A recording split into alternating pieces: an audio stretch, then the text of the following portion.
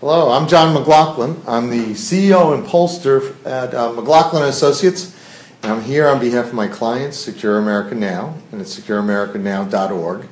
And they just paid us to do some surveys that were very important right now.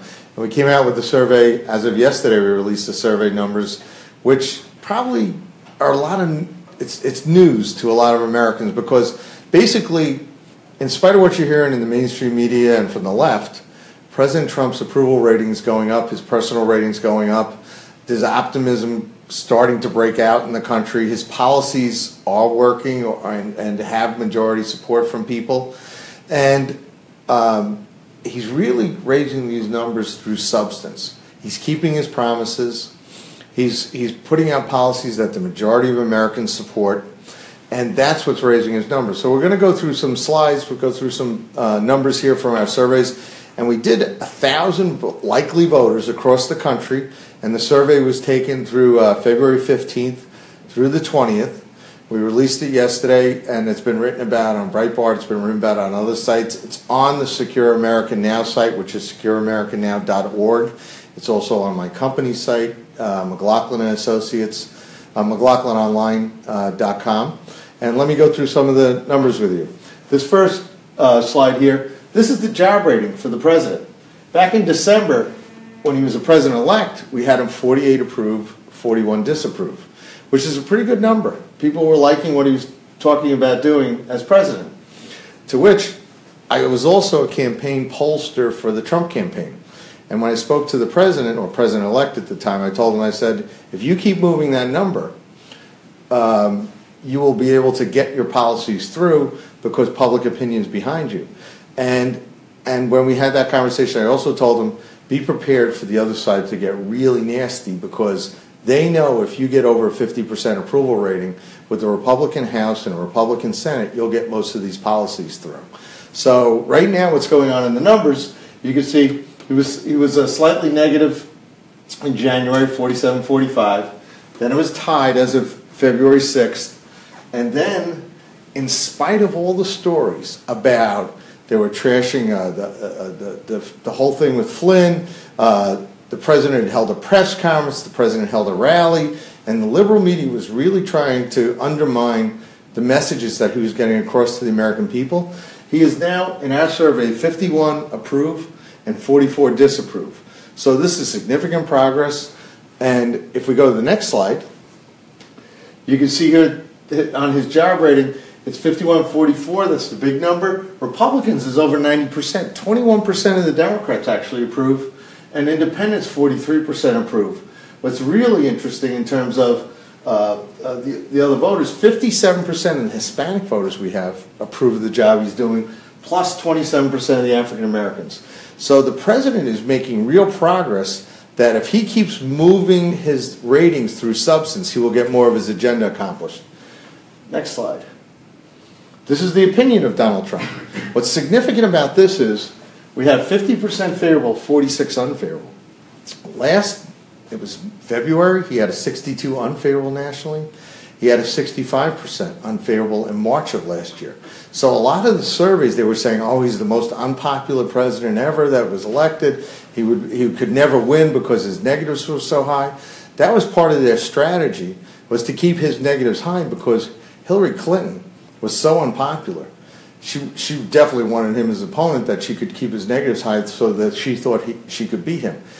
Fortunately for Donald Trump, he was running a campaign on substance, on change, and on ideas, that he was able to beat her on Election Day, and probably the most historic upset in the history of the country, where he beat not only the Republican establishment for the nomination, but he also beat the Washington establishment for the election. And it came as his biggest surprise for those who, like myself, who were working for President Trump, now President Trump, during the campaign. We were out there saying we thought he could win right through months ahead of time, and then on the weekend, the Friday before, I was on Hannity Radio saying that Donald Trump would win the election. On Election Day, we were saying that the exit polls were wrong, the models were wrong, that President Trump would win, and Donald Trump did win. And when you look at here, 50% favorable, 46 unfavorable. This is the first time in our tracking of his favorable, unfavorable, his popular ratings for the last year, he has broken into positive territory. So if this momentum continues, he will be able to get his policies passed. Let's go to the next slide. The direction of the United States. When you look at this long chart, this has been negative. 2/3 of the American public was saying that we're in the wrong direction. There was a target during the Trump campaign where we actually targeted voters who said the country was on the wrong track versus right direction. And if they weren't voting for Trump, we were trying to figure out how to get them to vote for Trump. So they were our target. If you were a wrong track voter, wasn't voting for Hillary Clinton, we were trying to get you. And that's how Donald Trump went to win the race. And what's important is all during 2014, 2015, 2016, 2/3 of the American voters said the country was on the wrong track. Well, guess what? In December, it was 62%. In January, it was 55%. Now it's 48%. So it's come down since January. You've had a net increase of 27% because the right direction is going up 28, 35, 41. So you now have more Americans than probably since Barack Obama got reelected in 2012 saying that the country's headed in the right direction. So you have 41% right direction, you have 48 wrong track. So there's more optimism going on inside the electorate just within the last month since Donald Trump's been sworn in. People are liking what they're seeing, and they're saying 4 to 10 Americans are now saying the country's headed in the right direction. The wrong track numbers dropped under 50 for probably the first time in 4 years. So optimism is breaking out, and it's because of Donald Trump's policies. Let's go to the next slide. Generally speaking, would you like President Trump and Congress to continue the policies of Barack Obama or change and move away from the policies of President Obama? 40% of all voters right now say continue. And they're mostly Democrats. 51% say change direction. The majority of Americans, 5-4, want Donald Trump and Congress to take the country in a different direction. In spite of all the fanfare the media gave President Obama when he was leaving office and talking about whatever they wanted to talk about with his policies, the majority of Americans want to change direction. And that's actually how Donald Trump, in his campaign, won the election, because we were targeting voters who wanted change, but weren't voting for Hillary Clinton. We were bringing them in to vote for us. So right now, this change message, which Donald Trump is keeping his promises, he's getting things done on security, he's getting things done to improve the economy. If he keeps his promises and keeps the country moving forward, his ratings will go up and these numbers will continue. Next slide. Related to policies, how important were national security issues in deciding your vote for President and Congress? 88% important, 59% very important. This was as of February 6th of this month, February 6th. This was the number. You have 8 in 9 Americans saying that national security issues were important in deciding their vote, and 6 out of 10 saying it's very important. Secure America Now has been pushing these issues. Without a doubt, it's had a tremendous impact because people absolutely were deciding their vote on this. And it's that virtually every voter out there is paying attention to security issues right now. Let's go to the next slide. This is on a specific issue. We asked, do you approve or disapprove of President Trump's executive order to stop immigration for 90 days from the following failed Middle Eastern countries: Iran, Iraq, Libya, Somalia, Sudan, Syria, and Yemen, so we can increase our security checks of these refugees? Very straightforward question. Very straightforward answer. 1,000 people were asked in the February 6th survey. 57% approve of that, 37% disapprove. So you're seeing different wordings from this, from the media, different places. They will phrase it as a Muslim ban. If you read the executive order, nowhere does it mention the word Islam or Muslim. The executive order is pretty straightforward. It just says from these 7 countries, and they're stopping immigration to increase security checks. And there probably is going to be a new immigration order coming out pretty soon that just polishes it up and makes sure it's completely done properly. But 57 to 37 is a big number. And if you're a Trump voter, you supported it 90-7, you approved of it. And if you were a Clinton voter, 29% actually approved of this. So it has majority support. There's Democrats that support it. There's independents support it. The majority of independents support it. And certainly Trump's base, the Republicans, give it very, very strong support. Next slide. Do you approve or disapprove of President Trump's executive order to end catch and release and make the deportation of illegal immigrants who are criminals a top priority? This is again in that February 6th survey. 69% of all voters approve. Only 21% disapprove. Hispanics, 56 to 31, they approve. In this national survey on February 6th, you have 7 in 10 Americans approving the deportation of criminal illegal aliens. Let's go to the next slide. Do you support or oppose cutting off federal grants to cities that break the law by refusing to turn in criminal illegal aliens? 59% to 29% among all voters, they support this policy. Again, it was done February 6th for Secure America Now. And when you look at it, the Republicans absolutely support with 86%, Democrats 37%, Independents 55%, Hispanics 46 to 43%. The plurality of Hispanics actually support this policy. And they're basically saying, we're going to cut off these cities if they don't turn in the criminal illegal aliens. So they know there's a spending issue involved here. That's significant, but the majority of Americans, 2-1, support this. Let's go to the next slide. If you knew that Iran is violating the nuclear deal by continuing to develop intercontinental nuclear weapons, increasing its stockpile of nuclear fuels, and supporting its military expansion throughout the Middle East, with billions gotten from the nuclear deal, would you support ending the nuclear deal with Iran? 69 to 9, they support this. Overwhelming support. And it's across the board, with Democrats 56%, Republicans it's 85%. So the idea that Iran is basically using our money that we've given them to violate the agreement and increase their nuclear fuels, and they're developing these missiles. And again, when we took the survey on February 6th, it was after there was news about Iran shooting off intercontinental ballistic missiles. So the majority of Americans support, basically what their support is ending the nuclear deal with Iran because they know that they're violating it. Let's go to the next slide. Do you approve or disapprove of billionaire George Soros financing the left-wing organizations to pay people to protest against President Trump, and the left often using violent demonstrations on college campuses and in cities to stop pro-Trump conservatives from speaking in public? We've all seen the news stories about these paid protests and the fact that some of them are being paid and they were organized, etc.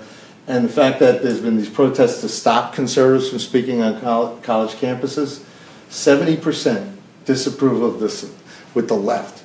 So basically what I said in the beginning, in spite of all these protests, President Trump's ratings are going up.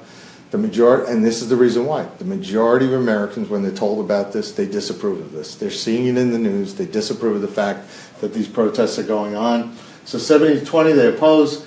And as far as it's Trump voters, virtually over 90% disapprove of this. The majority of Democrats and Clinton voters disapprove as well.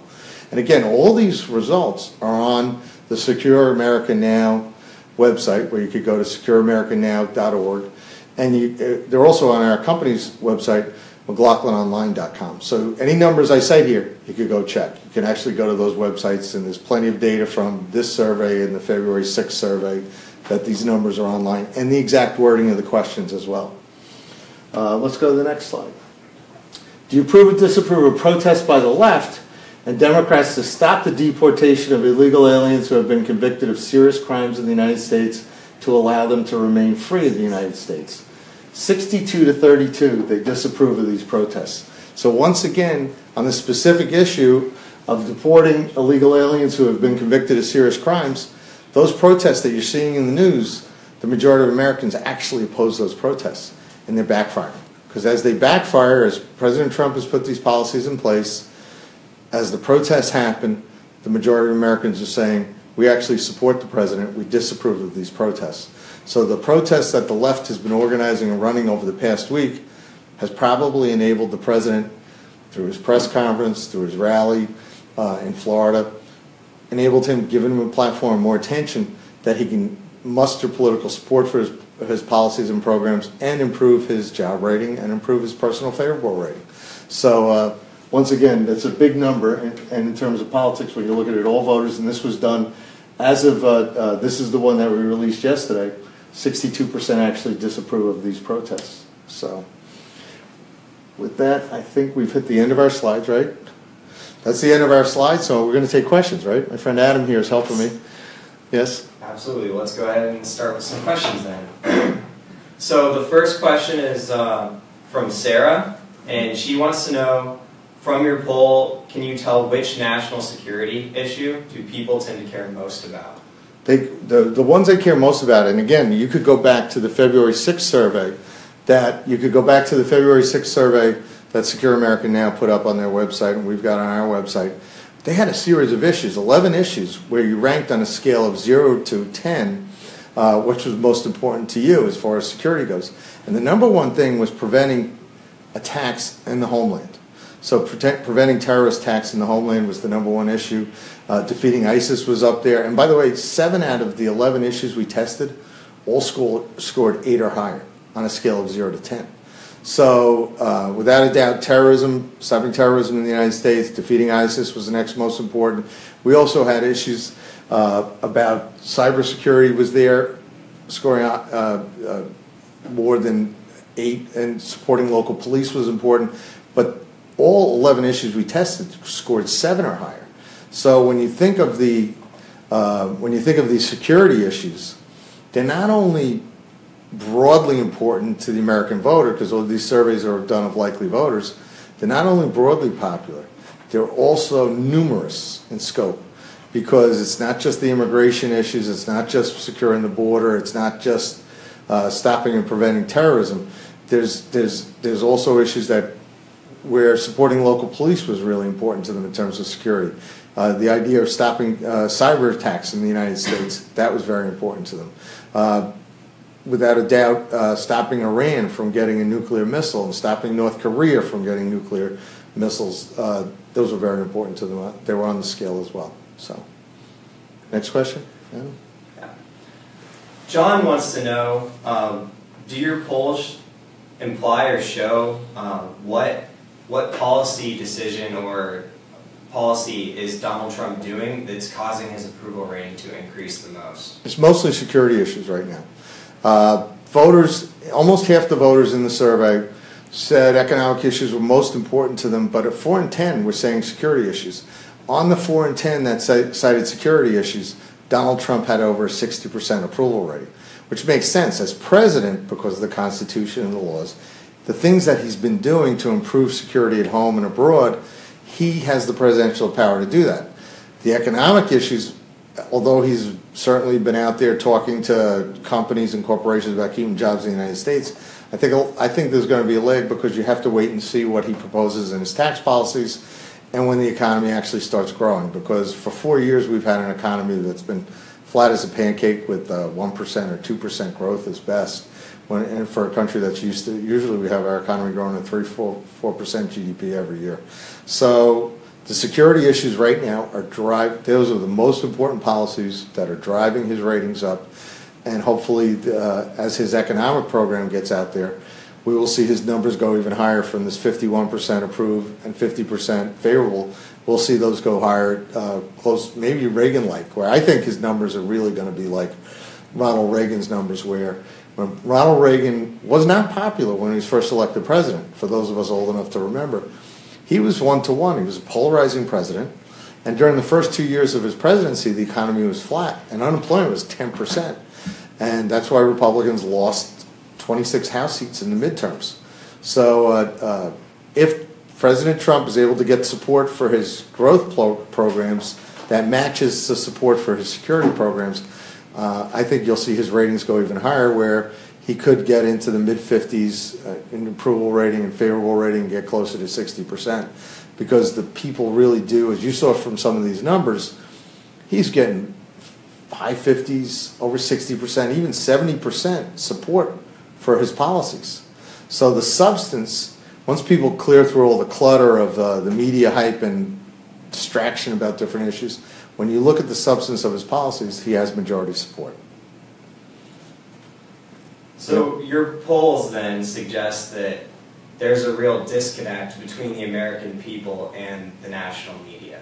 Absolutely. In fact, in December, when Secure America Now asked a questionnaire, a monthly omnibus survey, they asked, do you think the media is biased against President Donald Trump, who's President-elect Trump?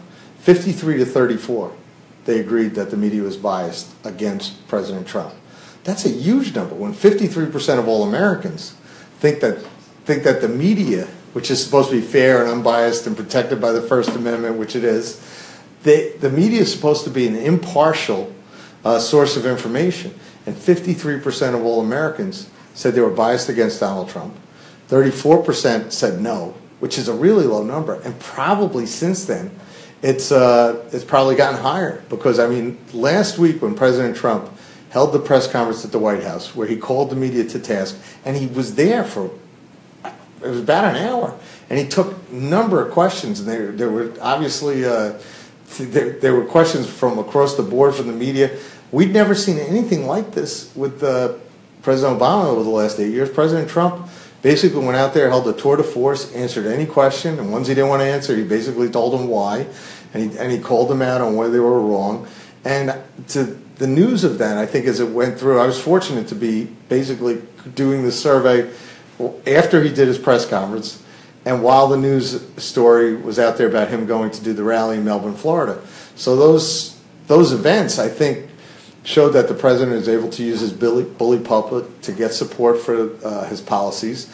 And even though the media, when he did the rally on Saturday, the media was focused on something he said about Sweden, well, the fact of the matter is the stories after was the president was right. Sweden's had a problem where the refugees coming in have caused a lot of crime, particularly rape, and the statistics are through the roof that they've had a real problem, and the president was justified, but the media doesn't apologize, and the American people are seeing the bias, and they understand that the bias hurts us. Where the media doesn't tell us the truth, they don't tell us things about the mainstream media. There are some good ones, but the mainstream media doesn't tell us the truth. They keep information from us that we need to know, but through the internet, through Facebook, through Twitter, through email from your friends, Instagram, Snapchat, people are getting the messages, and they're finding out what the truth is, and when they see it, the president's numbers are going up and support for his policies is going up. Thanks, John. Rachel asks, based off of your polls, what would you say is the most popular national security policy that President Trump has enacted thus far? So far, ironically, I think the most popular is deporting criminal illegal aliens right now. And I thought during the campaign, as we were going through the Trump campaign, as he would bring that up, people around the country would go to his rallies, would respond. They knew of cases in their communities throughout the country where you had somebody who was an illegal alien who was committing serious crimes, whether it was robbery, whether it was identity theft, whether it was even serious rape, murder cases. People across America know of instances in their community where somebody they knew or something happened where somebody that had been apprehended before and let go, or even deported before and came back into the United States. So you've got 710 Americans supporting his policies to deport criminal illegal aliens. After that, I would say his next one is taking the fight to ISIS, because basically they're launching terror attacks from around the world where there's been, and this is another thing that Secure American House also emphasizes.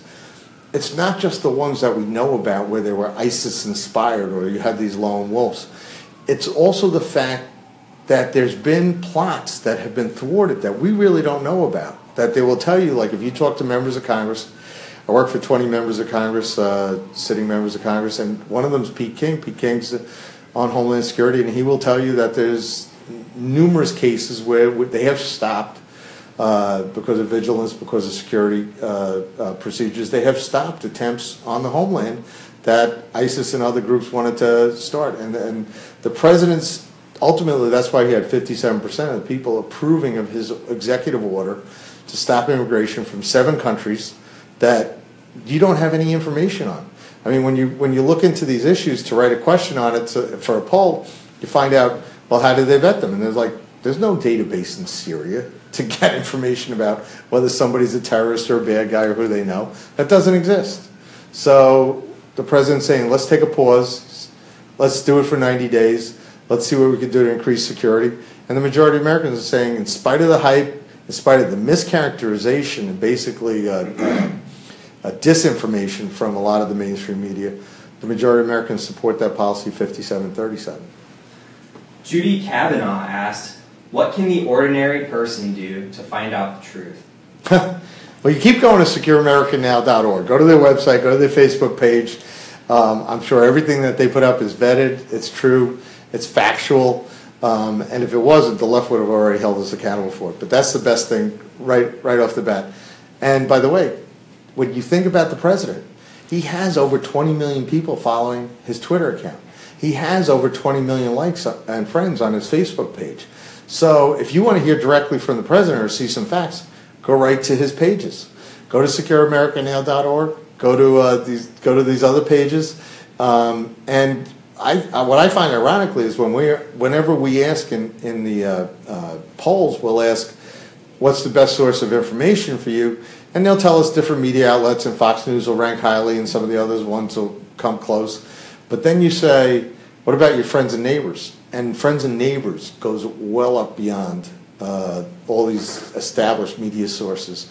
And that's where you really do communicate and you have a dialogue with your friends and neighbors who actually pay attention to these types of issues. So I would say what you're doing right now, where you're on Facebook, where you're on the internet and you're looking for the facts, go to reliable sites like secureamericannow.org and go find the facts there.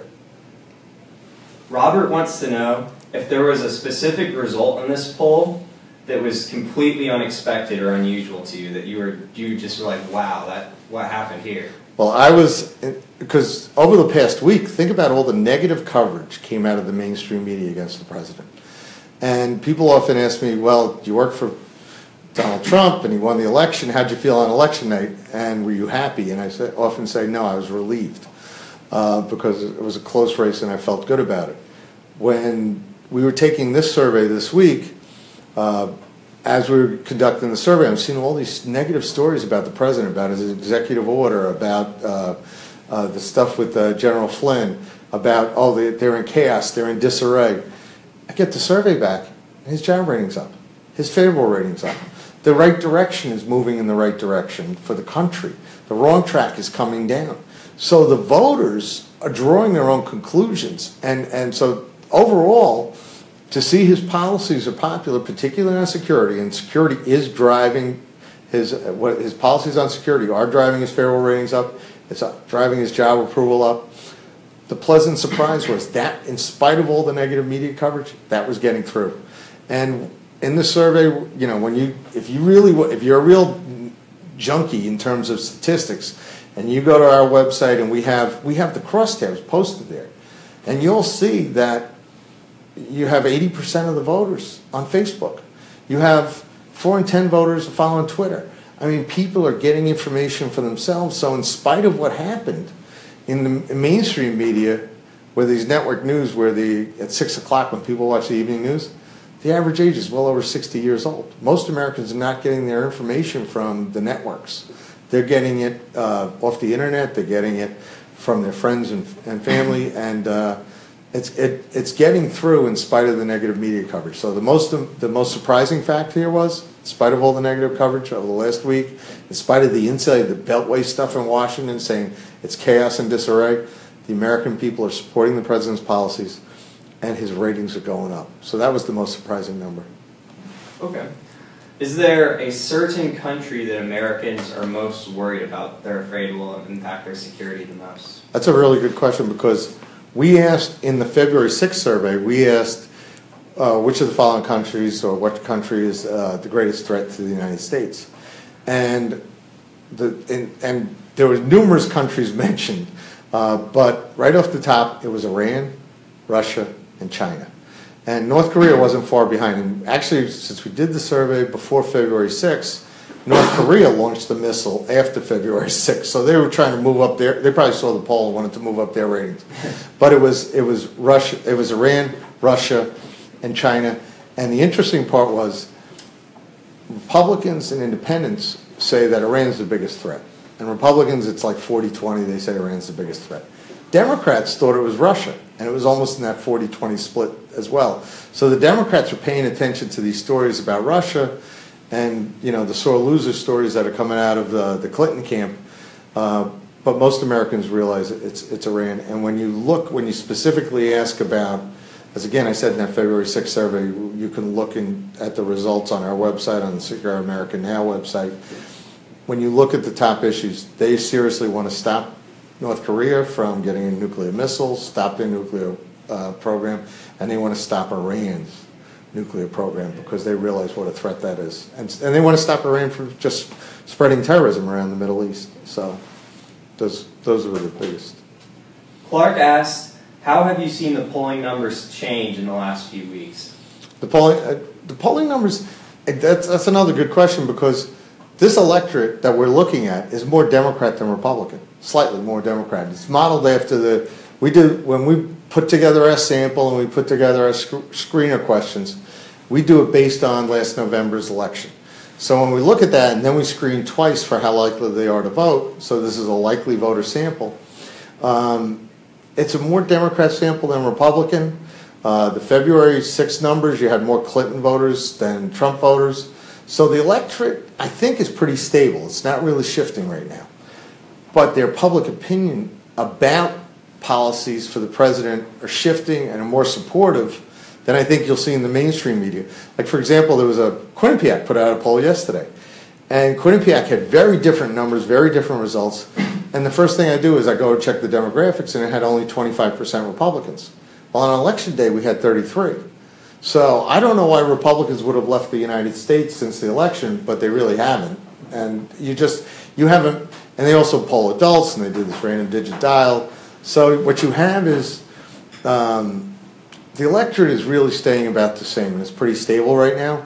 And a lot of people were thinking it was going to be like 2012 when Barack Obama got reelected, but it wasn't. It was a different election last November because Hillary Clinton wasn't Barack Obama. But the electorate's about the same. The issues are moving in the direction of President Trump, and his ratings are following them. As he keeps his promises and puts his policies forward that he said during the campaign, where he was going to secure the borders, he was going to stop terrorists from coming into the country, he was going to go after ISIS, come up with a plan to destroy ISIS. The idea he was going to definitely go after China in some respects and hold Iran to account about what they're doing, the violations with the nuclear deal. As he's putting those policies in place, his ratings are going up, and the American people are supporting him. So what you're seeing is not so much the polls change as much as the support for the president and what he's doing. Those are going up. Well, we have time for just a few more questions. This is from Ken Wise. Ken Wise asks, who determines what is fake news? What criteria are used for the determination? I'm just curious. You do. Ken, it's your determination what's fake and what's not. And because right now there is no, this is like playing a football game without referees. The media that is supposed to be the unbiased, impartial referee is extremely biased, and the vast majority of Americans know it. Even on election day, when we did our post-election survey, when we asked people, did the media favor Hillary Clinton or did they favor Donald Trump, 45-17, they said they favored Hillary Clinton. So people, as they were going on election day, knew that the whole campaign, the media was biased in favor of Hillary Clinton against Donald Trump. And it's gotten worse since then. As I mentioned, that December surveys for Secure America Now, they said 53% they're biased against Donald Trump. My guess is it's going up even higher. So who determines what fake news is?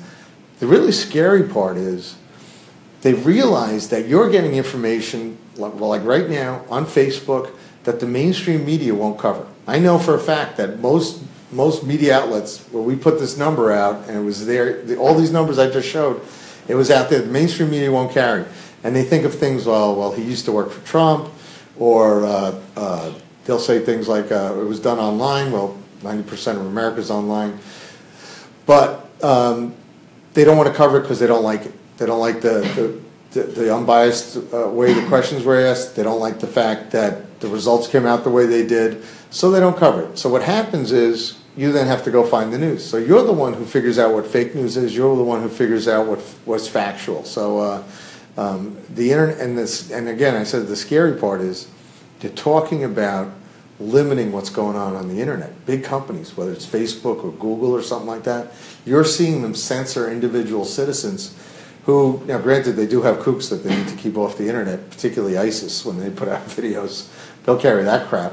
But then when individual citizens say something where it might be religious, where they say something, quote from the Bible or something like that, they might take that person off their Facebook page or something. And that's scary. When they start censoring news on the internet, whether it's on Facebook or some other social media, that's a problem.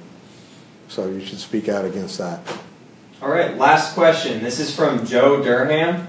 Joe heard that you said that North Korea, Iran, China, and Russia are some of the countries that the Americans are most afraid of and nervous about as national security threats. And Joe wants to know why China and Russia are lower on the list. Why aren't they at the very top? Versus Iran, China and Russia. No, they're there. They're there. You have them. I mean, we asked, if you go on the Secure America Now website or their Facebook page, or you go on my company's website page, McLaughlinonline.com, go to the February 6th survey, where we released it, I think, a couple days after, I might say February 13th or something like that. In the PowerPoint presentation, there are slides where we asked them off the top of their head what country is the most serious threat, and we asked them first choice, and then we asked, okay, what's your second choice? And Iran's up there. And when you think about these rogue nations, they can, Iran's out there spreading terrorism, shooting off ICBMs, violating a nuclear agreement. Then, there's a lot of good reasons to think Iran's the biggest threat. And as far as Russia goes, invading Crimea, going to war with the Ukrainians, trying to, what they're doing in Syria, bombing Aleppo, etc., like that. Bombing people that were fighting against Assad and condoning what Assad was doing. There's a pretty good case for Russia. And then China, yesterday, this wouldn't be captured in this survey, but they certainly know that. They're putting missiles in buildings, I take it back, the missiles aren't there yet, but they're buildings on islands they're building in the South China Sea. So it's not a safe world anymore, and most Americans know it, and those countries are building resumes that the average American who's sitting at home is seeing these countries as a threat to the United States. And they're seeing multiple countries. And like I said, after we took that survey, North Korea launched a couple missiles. And it was while the Prime Minister of Japan was over visiting our president.